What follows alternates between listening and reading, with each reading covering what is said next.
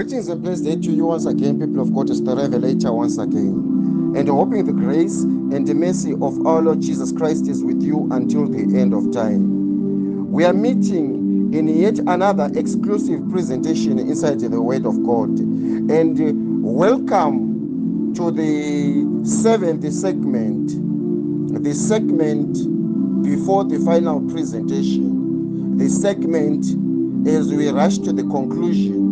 But the seventh segment representing the resistance of God. Earlier on, a lot of characters that define the spiritual characteristics of the leaders of the resistance has been explained in different segments, in different episodes.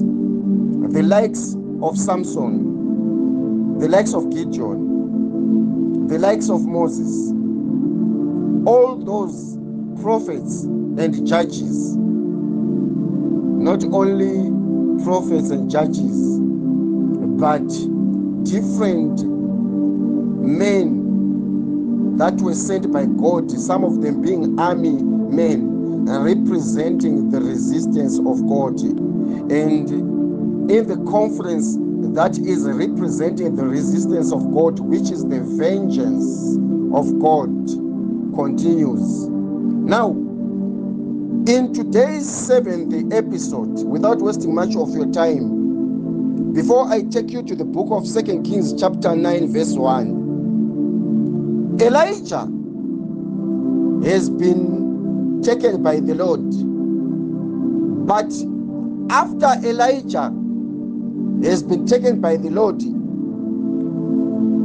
he gives an assignment that remains with Elisha. We all know how Elijah resisted evil, resisted the systems of evil, resisted the government of Ahab and Jezebel, resisted the false prophets, brought down fire from heaven, fought against the systems. We all know how Elijah was pursued by Jezebel. And as Elijah was being pursued by Jezebel, Elijah then releases his mantle to Elisha. And upon Elisha being handed over the mantle of power, Elisha takes a mantle that was carrying the assignment that was supposed to be finished, not only by Elisha, but an assignment where Elisha was going to anoint a system of resistance, meaning that Elijah represented the resistance and he anointed a system of resistance which comprised of the prophetic office through Elisha, which comprised also of the political office under the military system, which was through Jehu. Therefore, Elisha is escorted by Elijah as Elisha is following behind Elijah. And why Elisha is following Elijah is because Elijah has completed his assignment. And the assignment that has been completed by Elijah is the assignment that was to dethrone the false prophets after he brought down the fire of God and it consumed the offering, consumed also the false prophets. Now, like I said, Elisha has been given the assignment. But as Elisha has been given the assignment, Elisha has been given the assignment that is hidden inside the jacket. It is hidden inside the mantle. Now I'm going to take you to 2 Kings chapter 9 verse 1. And Elisha the prophet called one of the children of the prophets and said unto him, Gird up thy loins, take this box of oil in thine hand, and go to Ramoth Gilead. Why? Because before Elijah left, Elijah had left an assignment inside the mantle that was recommending, that was instructing, that was endorsing the anointing of Jehu. Jehu, what you're about to get anointed for is an assignment that is unusual. Jehu, what you're about to get anointed for by Elisha, that has been anointed for the prophetic office, is an anointing not associated with the spiritual operations, but it is the political office. But this is not just a political office. You are going to be anointed as a military man. You are going to be anointed to rise against the system and the government of Ahab and Jezebel. You have been anointed to resist the devil's resistance. What Jehu is about to get anointed for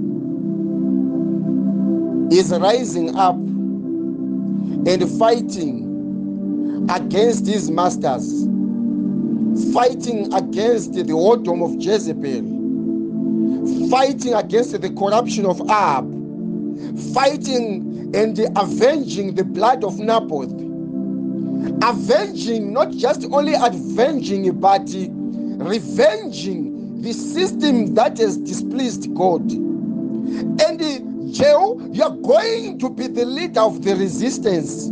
But before you become the leader of the resistance, you have to be anointed. There is no leadership in resistance before the anointing. They will kill you. You have to be anointed first to carry this mantle, where you are going to rise and fight against your own former paymasters, where you are going to resist the evil and the whoredom of Jezebel. And a young prophet is sent to Ramoth Gilead, and he is instructed, when you come up thither, look out there, and you shall find Jehu the son of Jehoshaphat, the son of Nimshi, and go in and pour oil upon his head.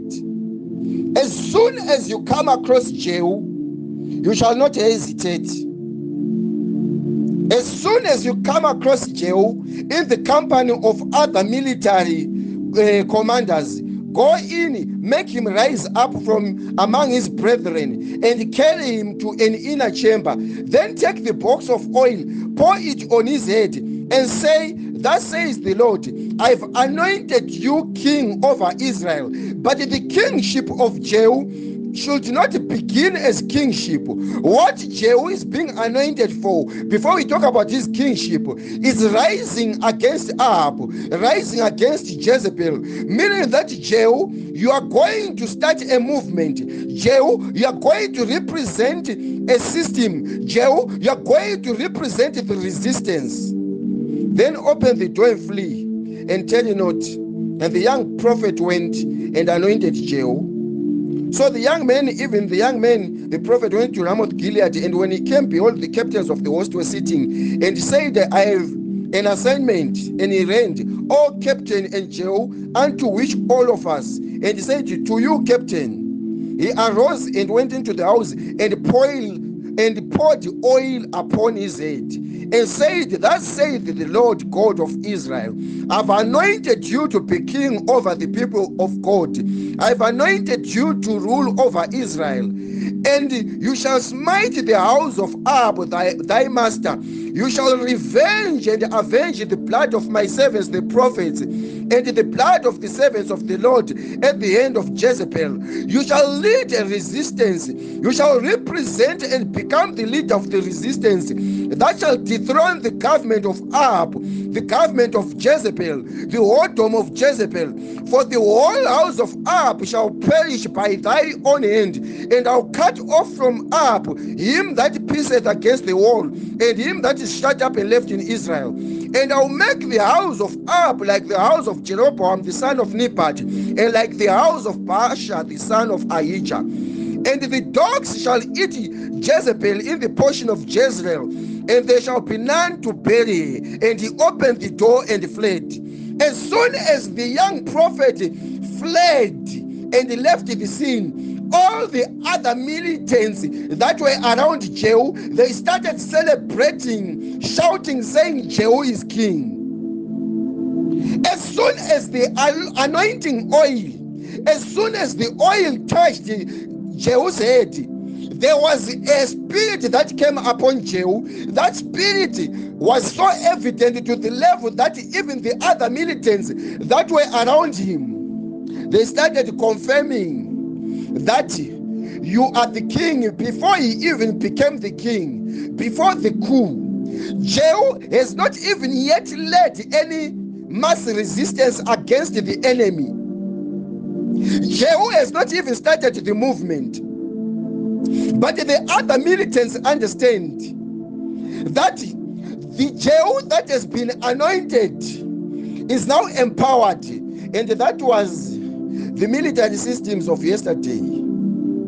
Just as was the former church, they believed and they understood and they knew the significance of being anointed and what it meant being anointed. Then Jehu came forth to the servants of his Lord and said unto them, Is all well? Wherefore came this mad fellow unto you? Why? Because the young prophet just entered the room, anointed him, and departed. He took the instruction as he was given by prophet Elisha. And he said unto them, You know the man and his communication. And they said, It is false, tell us. And he told them. As soon as he told them, they started shouting. They laid their garments down and put it under him on top of the stairs and blew trumpets, said, Jehu is king. So Jehu, the son of Jehoshaphat, the son of Nimshi, conspired against Joram. Immediately, Jehu, the leader of the resistance, gets down to serious business and begins by conspiring against Joram. Now Joram had kept Ramoth Gilead, he and all Israel before Hazael, king of Syria. There was a joint partnership of kingships that was now corrupted by the whoredom of Jezebel and the corruption of rulership that was now in the midst of the kings. But King Joram was returned to be healed in Jezreel of the wounds which the Syrians had given him when he fought with Hazael, king of Syria. And Jehu said, If it be your minds, then let none go forth nor escape out of the city to go and tell it in Jezreel. So Jehu rode in a chariot and went to Jezreel. Now I need you to understand something. Before Elijah left, Elijah is representing the one that initiated this resistance by anointing Elisha, who was going to anoint Jehu through the young prophet. Now everything that had been prophesied by Elijah was inside the mank. And part of that which had been prophesied by Elijah was that the dogs would lick the blood of Jezebel in Jezreel. Why? Because Jezebel had murdered Naboth for his vineyard. And this mission was a revenge. This mission was to avenge. This mission represented the vengeance of God. The vengeance of God was avenging the blood of Naboth. The vengeance of God was avenging the whoredom that had been done in Israel. The vengeance of God represented the blood of the prophets that had been murdered by Jezebel. The blood of the prophet that had also been spilled by Jezebel. So Jehu rode in a chariot and went to Jezreel, for Joram lay there. And Ahaziah, the king of Judah, was come down to see Joram. And there stood a watchman in every city. By that time, there would be a watchman that would be watching, waiting to see if the enemy, if there was no enemy, of this an enemy that is coming. And this watchman stood on the tower in Jezreel, and he spied in the company of Jehu as he came. And he said, I see a company. And Joram said, take a horseman and send to meet them. And said, go and ask, is it peace? So there went one spy on the horseback to meet him and said, the king has inquired, is it peace? And Jehu said, what do you know about peace?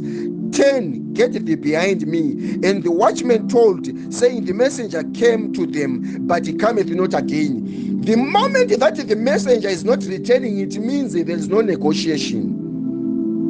There is a man that is leading a mass resistance. There's a leader of resistance that is coming in full wrath. He's not coming to do any negotiations. He's coming to fight. Then he sent out the second spy on the horseback, which came to them and said, thus says the king, are you coming in peace? And Jehu answered and said, what do you know about peace? Go behind me. And the watchman told, saying, he again did not return. And the driving is like the driving of Jehu the son of Nimshi, for he driveth furiously. Child of God, a report reached unto the king that the driving of this fellow was like the driving of Jehu, meaning that even before Jehu was anointed, there is a way that Jehu drove the chariots. There is a way that Jehu was aggressive.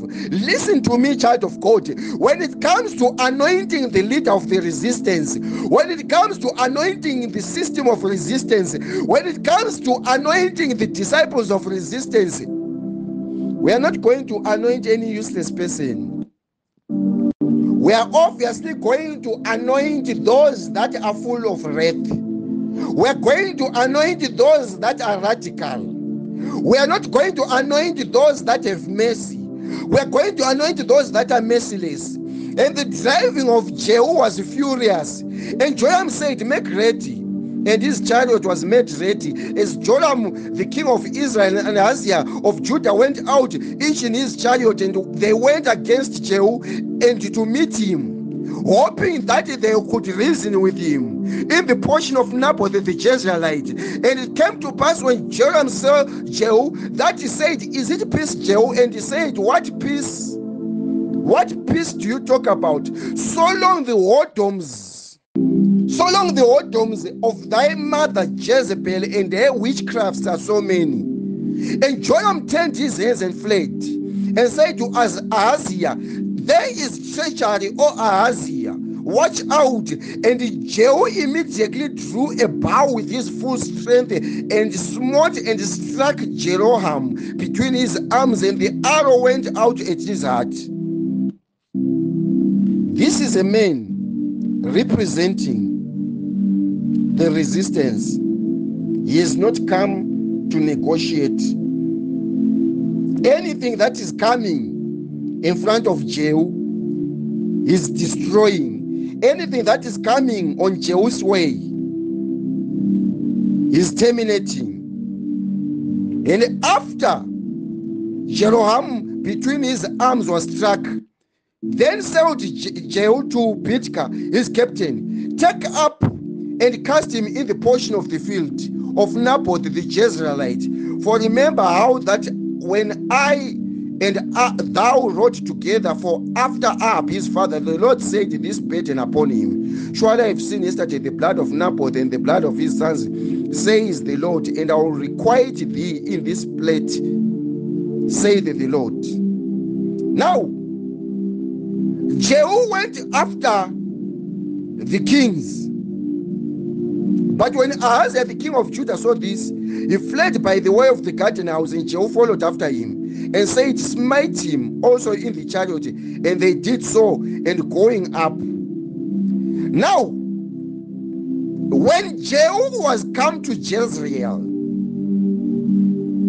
when Jehu arrived in Jezreel, at the palace where Jezebel was, Jezebel heard of it, and she painted her face, tied her hair, made up her makeup, did her eyelashes, put on her lipsticks, sat by the balcony, let out her leg on the balcony.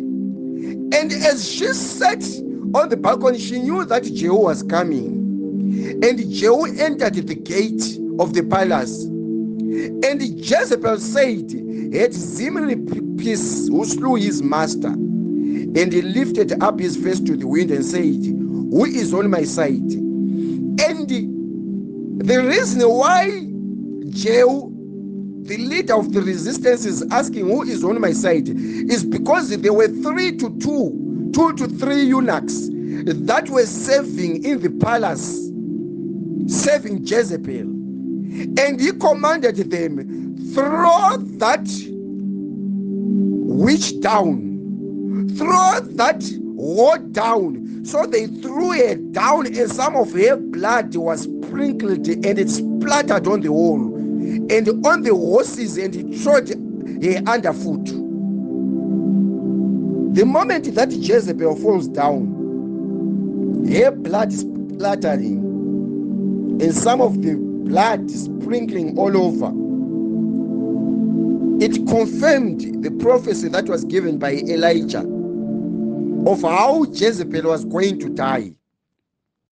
And when Jehu was coming, he did eat and drink and said, go now and see this cursed woman and bury her, for she is a king's daughter. And when they went to bury her, they found no more of her than the skull and the feet and the palms of her hands. Wherefore they came again and told him and said, this is the word of the Lord which he spake by his servant Elijah the Tishbite, saying, in the portion of Jezreel shall the dogs eat of the flesh of Jezebel, and the carcass of Jezebel shall be as dung upon the face of the field in the portion of Jezreel, so that they shall not say that this is Jezebel. Child of God, I'm here once again to present the leader of the resistance between God and man.